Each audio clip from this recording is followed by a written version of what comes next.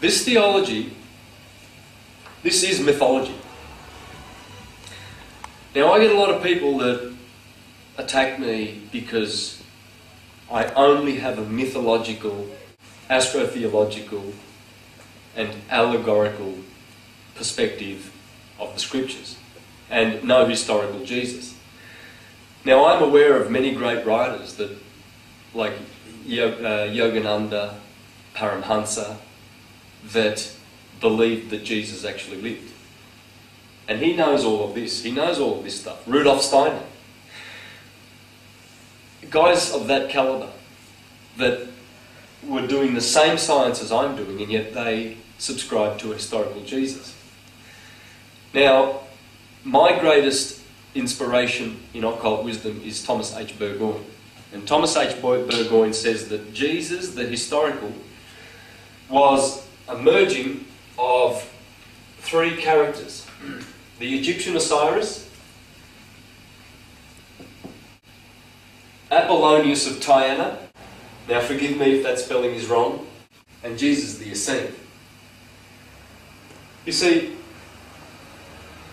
in the doctrine of the coming one, or in the doctrine of the avatar, Jesus is always coming. And as we go through these consciousness states, here is Gemini. This was the Garden of Eden 6,000 years ago. Then we fell into lust in the Taurian age. And then we got inspired to be martial, and we did a lot of killing. In the Greek days, Alexander going around conquering the world. Cyrus, Nebuchadnezzar, Sennacherib, Amenhotep. But that all happened here in Mars. And now we are here in the wealth and money of Jupiter, Zeus, Jesus. So as we go through these states of consciousness and we are being built up as we go, certain avatars and inspired ones are given to us. None of this, the mythological and astrotheological part of the Bible, or part of this science, absolutely, categorically excludes a historical Jesus. And so this is why some of these great teachers that I have, probably except for types like, Alvin Boyd Kuhn, who just did not subscribe at all to a historical Jesus, and many of the great writers do not subscribe at all to historical Jesus. But within this science and the doctrine of the coming one, every 600 years, the earth produces someone that turns up in history that symbolises perfectly the consciousness that has arrived. And that's how it happens. This is why we still hear talk about a Jesus. No, Freemasons believe that there was a Jesus, but this is Freemasonry. But they absolutely subscribe to a historical Jesus. Because if there was Jesus the Essene, Jesus Ben Panthera, as Celsus tells us 2,000 years ago, well, he would have been someone who saved himself. These men saved themselves. They become avatars. Just a couple of hundred years after Jesus, there was Akiba, the great Jewish rabbi, teacher, who ascended. Men ascend. We will ascend. But the earth and history does produce these holy men. And so this particular historical Jesus, if you must have a historical Jesus, was a good man that taught this. How do we know? Because he had 12 apostles. It was all about the zodiac. But please never be confused with the Jesus that is in this book. This reads like a myth, looks like a myth, therefore it is a myth. And a myth is not a story, hocus pocus. A myth is the greatest of truths. Truths that the profane can never grasp. That book is full of myths, beautiful myths, written in the skies by the language of God. Astrology. It's all about astrology. And so,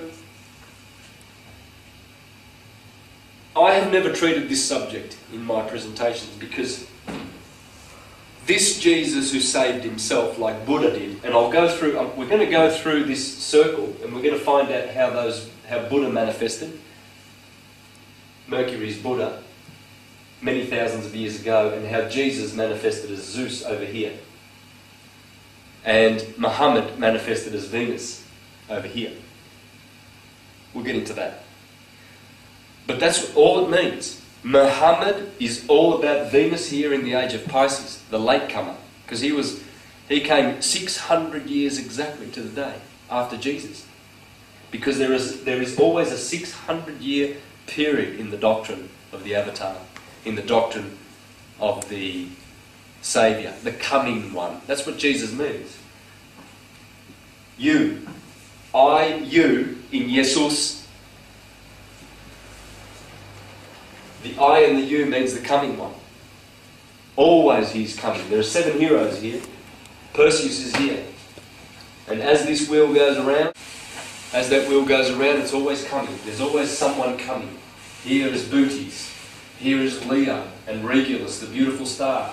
Here is the Cancer and the bark of Ra. Here is Pollux, where everybody's waiting for Pollux. Here comes Orion in Taurus. Here is Cassiopeia and Perseus, the ram.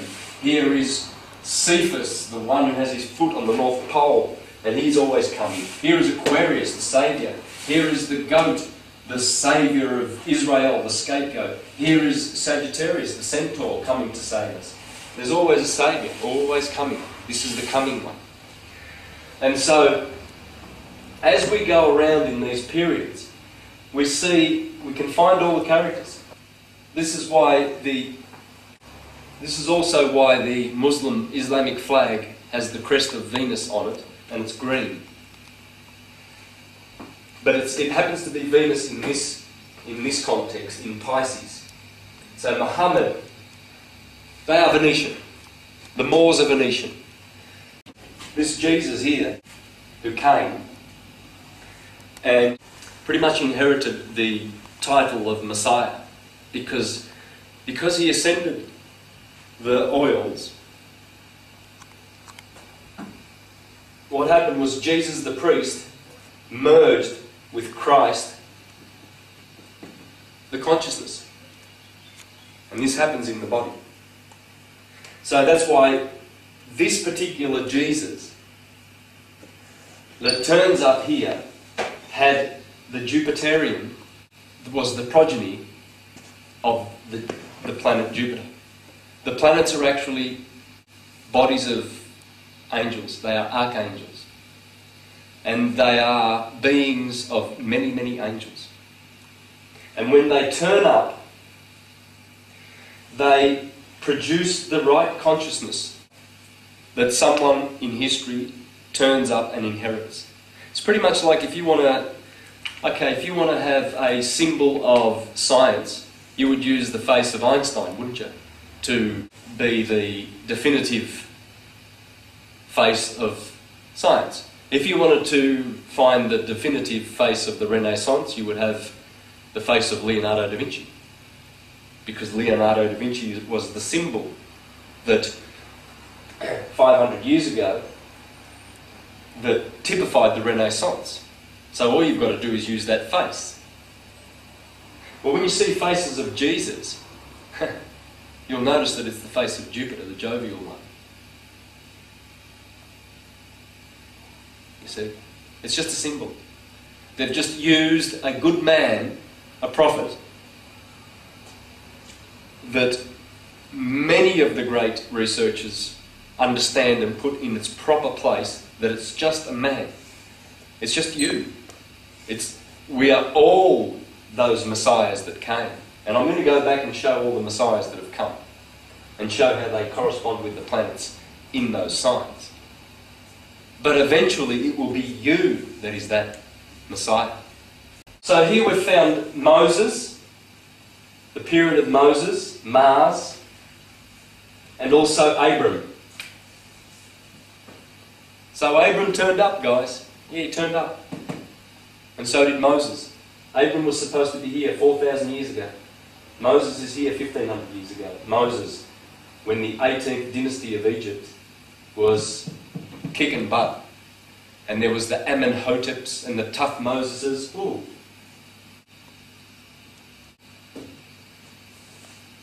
Toth and Moses, if it is an Egyptian word. Well, of course it is. It's all from Egypt. And Moses was learned in the wisdom of Egypt. The wisdom of Egypt. It's not the so-called wisdom of Egypt. It's truth. Not the truth. You see, the churchgoers are living in the land of subjective truth. That's why Jehovah's Witnesses says, oh, I'm in the truth. They are enemies of truth by being in the truth, because it's the lie. It's the lie that they accept as their version of this, which is truth. It's their corrupted version. The priests don't teach you any of this. Before that was Venus. Venus is the ruler of Taurus, and the moon exalts. These were the sinners of Moses. Remember Moses climbed Mount Sinai, but he killed the bull. But see, that's where the word sinner comes from, anyone who follows the moon religion. So that prophet, whoever it was that turned up here, and that would have been, well, Hathor. See, Hathor was very popular here. This is Hathor. You've got Abraham, Moses, Jesus, Peter and Paul, and Muhammad. Now you can go back and you can find them all. But this is how the theology works. As above, so below. This is why people cannot detach themselves from the historical Jesus. Oh, I need a historical Jesus. We don't need a historical Jesus. It's not needed at all. He was a saviour. He saved himself. Goodbye. We save ourselves. We become saviours. We become Jesuses. It's the story of us. Let's go for break.